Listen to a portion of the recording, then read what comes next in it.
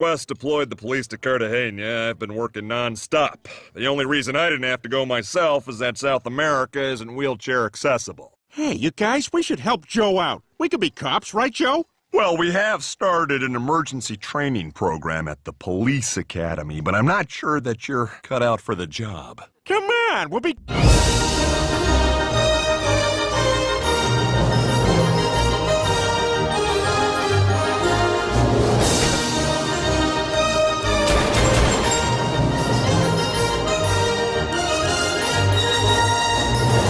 Well, this is it. Our first day of Police Academy 4. Welcome to the Police Academy. We're gonna start by learning how to do a cavity search. Peter, you will be the police officer, and Quagmire, you will be the suspect. Begin. Sir, I suspect you are in possession of drugs, and I'm gonna have to give you a full cavity search. Drop your pants. Peter, you don't have to pull your pants down. Oh, sorry, I'm still learning. All right, start the search.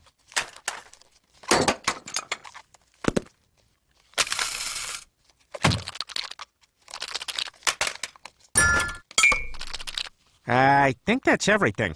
You want me to double check?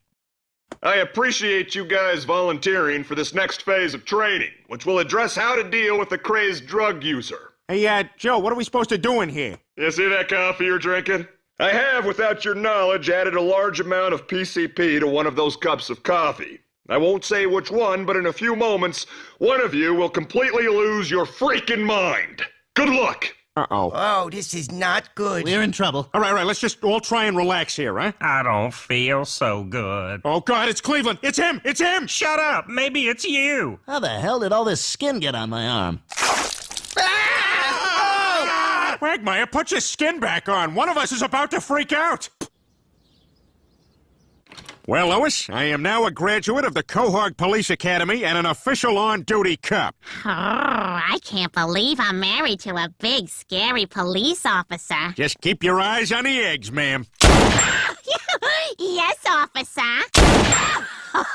You are such a dirty cop. Don't break those yolks, ma'am. Ow! Oh, my God, Lois, I hit you. I know. Now stick your finger in there and twist it.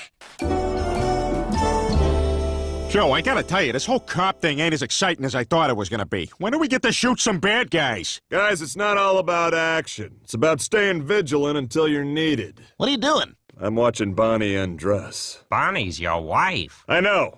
I like to watch her strip and pretend she's a woman who I've never met, but who looks just like Bonnie and lives in my house. Get naked, you strange whore! Peter, I haven't seen Meg or Brian since last night.